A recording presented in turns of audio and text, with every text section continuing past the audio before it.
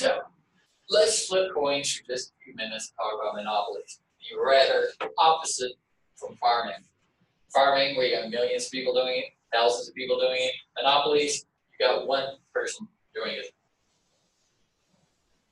Definitionally, it's when one company produces the entire market supply of a particular good. I tend to be, I'm really strict with my definition of monopoly. There's other textbooks that say they're going to be like, they say all or most. I'm kind of old school and I'm like all. Because if you're only doing most of it, well, guess what? There is competition. People do have options. There are options to Microsoft Office. Microsoft Office ain't on 100% of computers out there. 13% of the Macs, half of them have Office on them, but they get with the numbers and whatever they have. I can't even think of what the names of their apps are. I don't use it. There's version of Office. There's LibreOffice. There's Google Docs. There are other options. Be small, but they do exist. So that's going to end up altering behavior. Microsoft's behavior is different because of the existence of Google Docs. The whole Office 365 is partially because of Google Docs and what Google is doing with Google Docs.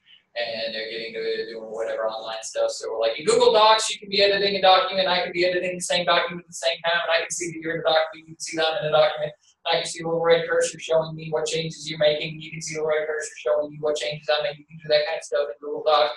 Well, Microsoft was like, well, we need to do that too. And why are they doing that? Because Google Docs is doing it. So they ain't really a monopoly. They kind of still are in some ways trying to act like they still are, but they aren't. But for simplicity's sake, I would probably call them a monopoly, just for illustration's sake. But you had a slide that looks like this for pure competition. Now you have a comparable slide for monopoly. Here you have a single seller, single producer. Yes? Didn't a family that is an employee of both a monopoly and an option? Sellers, yeah. Well, not really. I sort of jokingly could, but there are other people that don't. Other businesses don't belong to Sadler. There are. Let's say this. But yeah, they would be monopoly and monopsony at the same time because they control all the selling in the area. So then, if you're going to be working somewhere, you're going to be working for them. Monopoly, monopsony at the same time as coal mines in West Virginia. We talked about them a few weeks ago. If you didn't get paid dollars, you worked for the coal mine or you didn't work, and you didn't get paid dollars, you got paid basically coupons that you could use to spend in the store in town. And who had money to set up a store in town? The coal mine company. So the store belongs to the coal mine company, so you're working in the coal mine for the coal mine company in order to get money to spend to buy stuff from the coal mine company and coal mine store because that's the only store in town.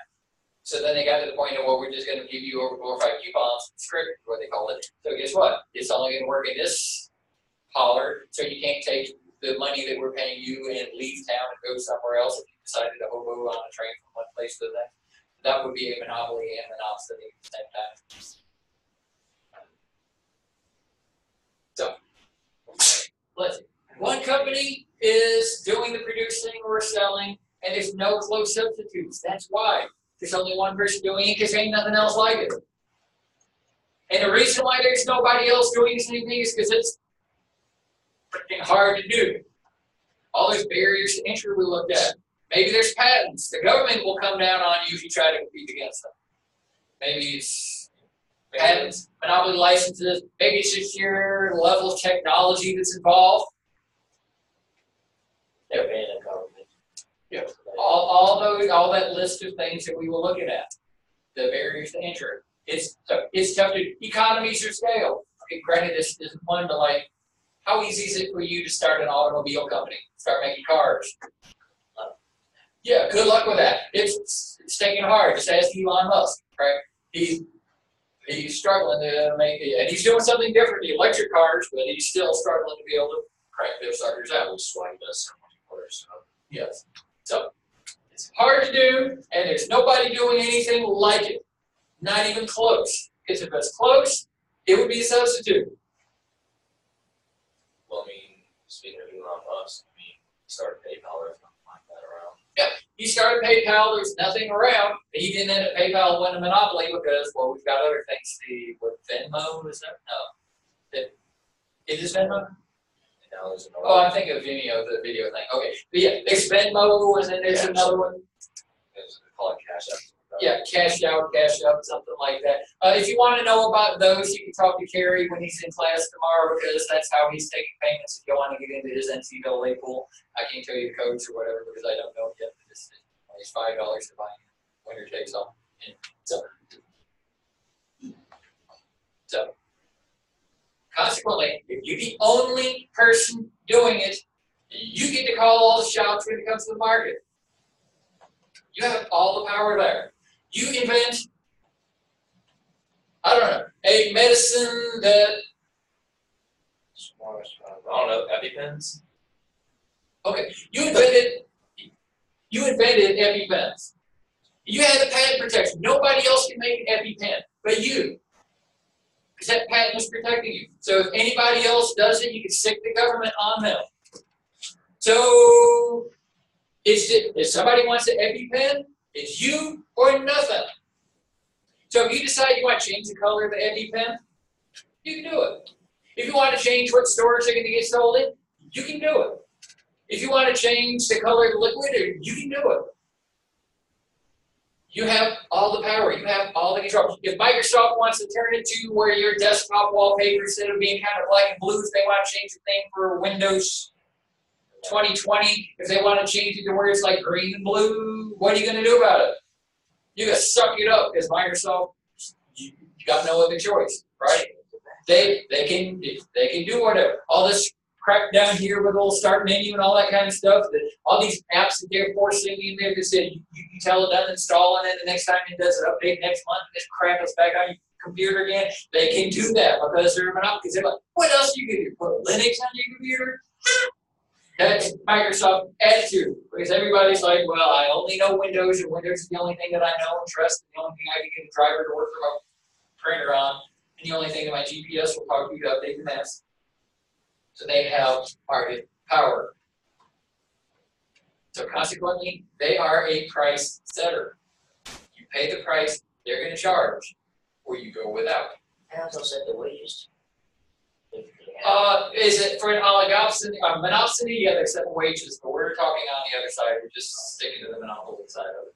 They're the price setter. You either buy it at the price that we're selling it, or forget about it. Yeah, because it sells for nothing. And so it's like, well, you get the EpiPen or eat some vitamin C's. Good luck, right? You either pay it or you don't. Because there ain't nothing, there ain't no schleppy pen out there. You either buy the EpiPen or you do something entirely different.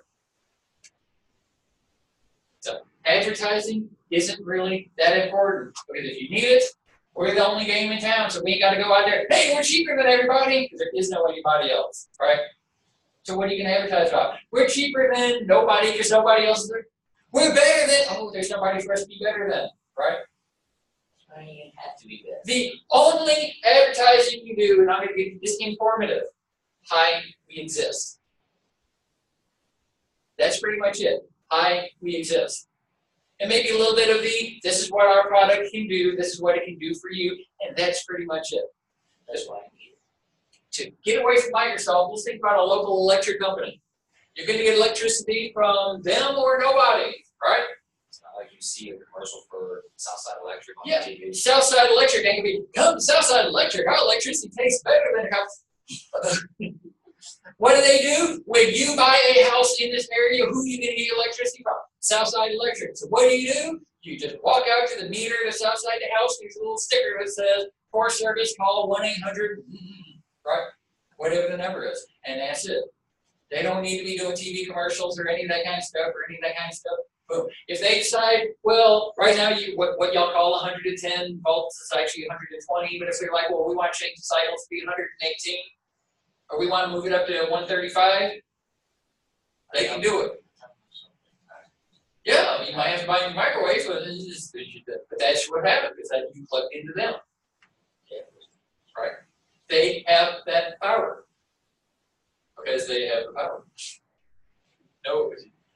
pun intended there, and I think that's the first time in all these years that I ever got there, but okay. So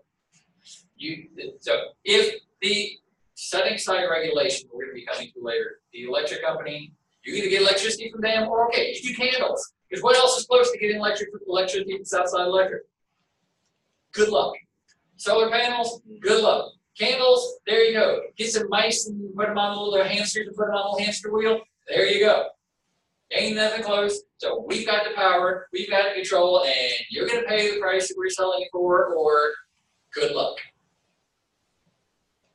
Didn't you say that monopoly? Hmm? Didn't you say monopoly is illegal? We're gonna come to that next time. Overall, and why is Southside Electric the only company doing electricity in the county? Freaking hard. Okay, I'm gonna finish. I know I'm running a bit long, but let me just tie the bow on this. If Josie wanted to start Josie Electric Company here in this county, the Southside Electric is, oh yeah, we like you. Well, you go ahead and run your wires on our poles too. No. So what's she gonna have to do? She's going to have to run a whole new set of power poles and power cables up and down every street throughout the entire county. And then she's got to get a power generator that has got to generate fairly efficiently, but she's only going to be selling probably half the people in the county, so it ain't going to be that big a generator, so it may not be that efficient. It's hard. That's why there's only one company doing it. And we'll talk about those Thursday. Yes, tune in, same bat time, same bat channel. Y'all, if you know, but anyway.